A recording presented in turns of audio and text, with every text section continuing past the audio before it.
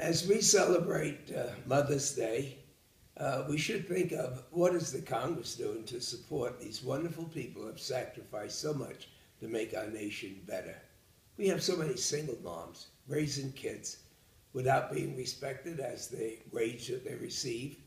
We have unemployed mothers that don't have the unemployment compensations connected.